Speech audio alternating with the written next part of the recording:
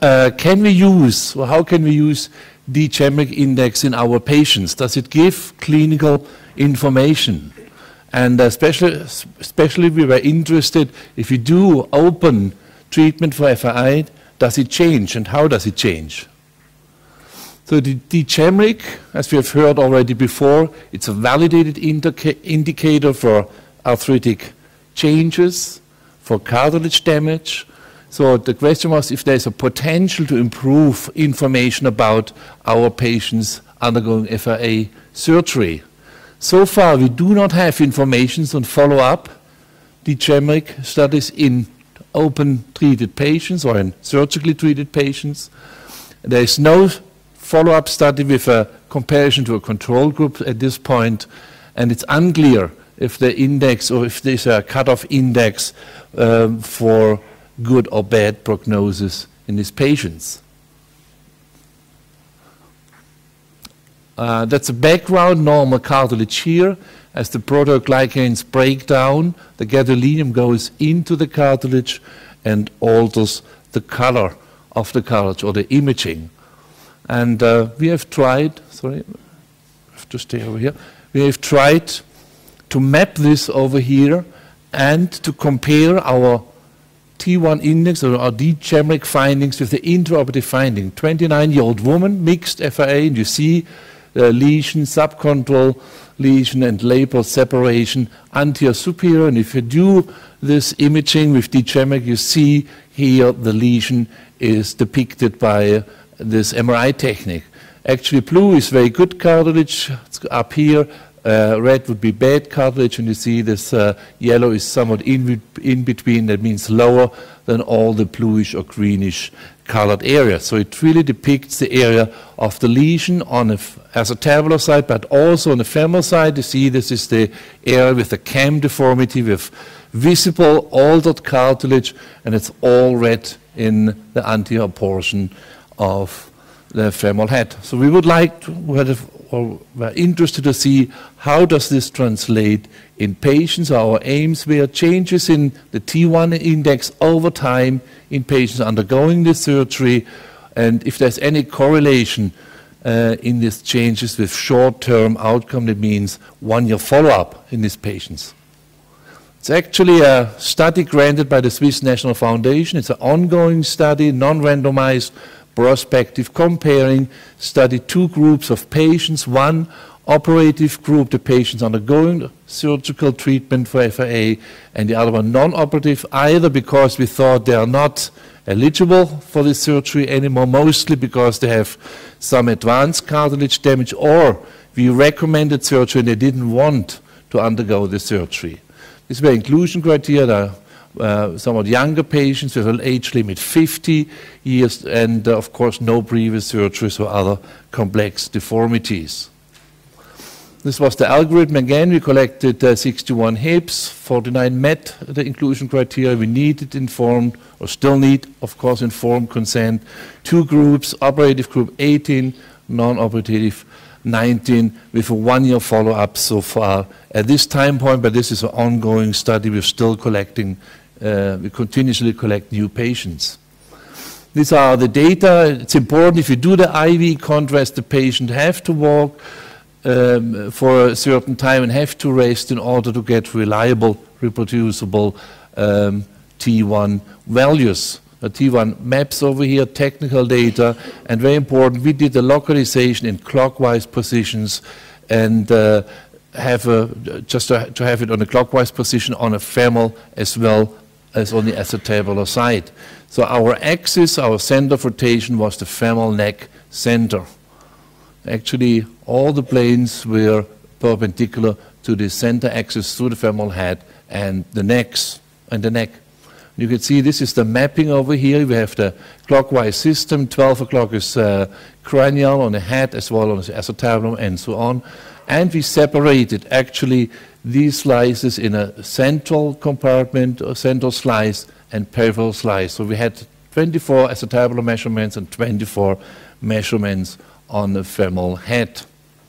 In a subgroup, we tested this, and the interclass correlation was quite good for both mean, but even better for mean intra-observer, but even better for inter-observer correlation, and we did this mapping in this way, as we have shown before, with a MATLAB software. So you have at one glance you can see where are the areas with good and bad cartilage on the head and also on the acetabulum.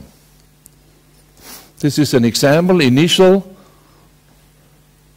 MRI scan. You see here the peripheral compartment and central. It's divided in half. That's the cartilage, and we measured the acetabular side on this slice, and here that's the femoral cartilage again, lateral and medial. So 2 measurement points on one slice at the 1-year follow-up. Demographics, actually there were 2 differences. The non-operative group was significantly older than our patient group which underwent open surgical treatment. They were similar in terms of the tennis grade, osteoarthritis grade. There were significant more females in the patients not undergoing surgery, but otherwise all the other parameters are comparable. We also used WOMAC and WHO score.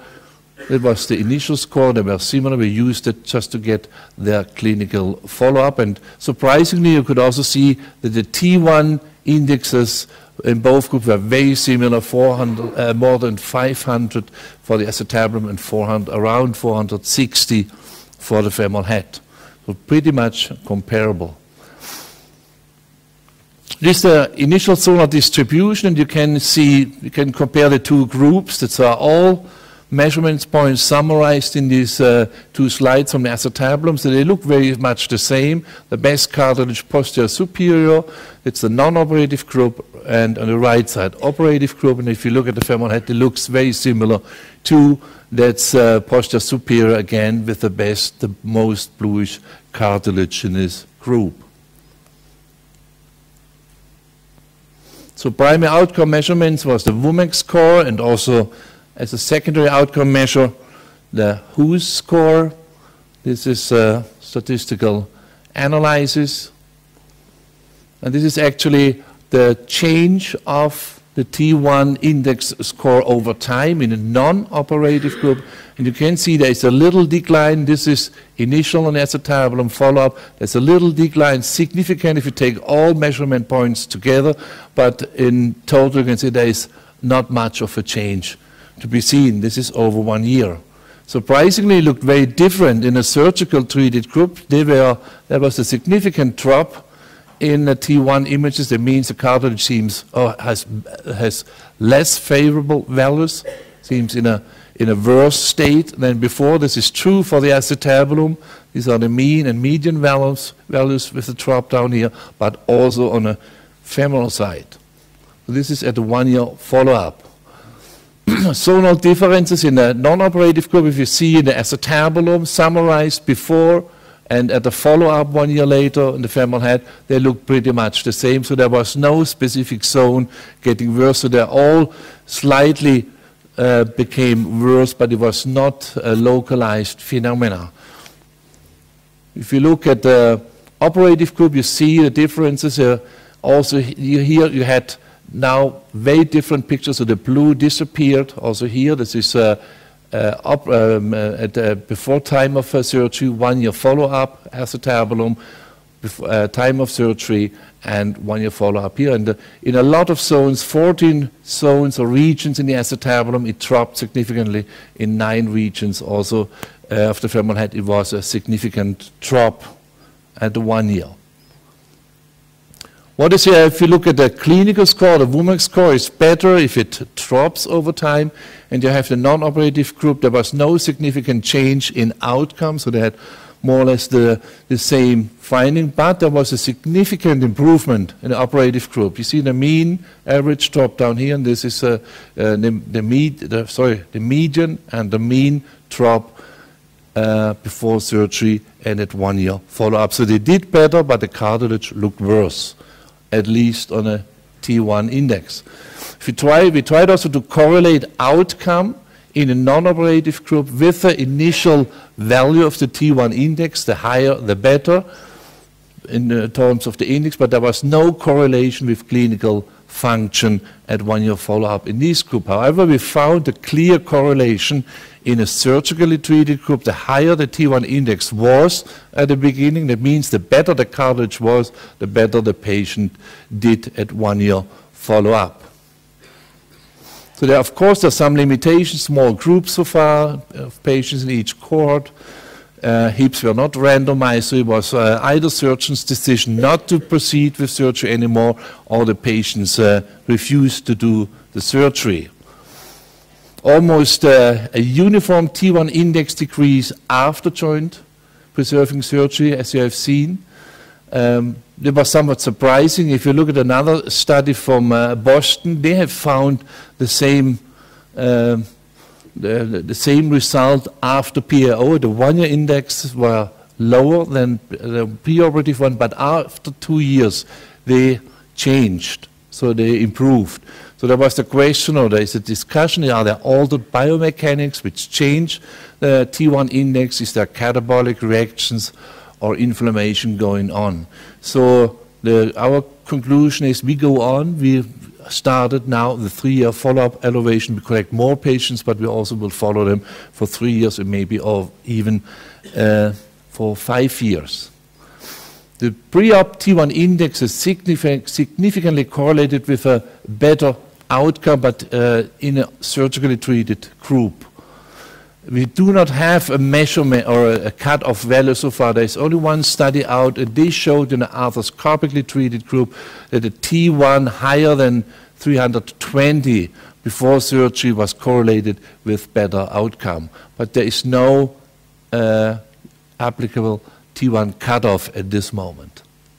So in conclusion, almost uniform T1 index decrease after joint preserving surgery despite clearly clinical improvement of the patients. And in this group, in the operative group, the pre-op level, the height of the T1 index correlated with a good result.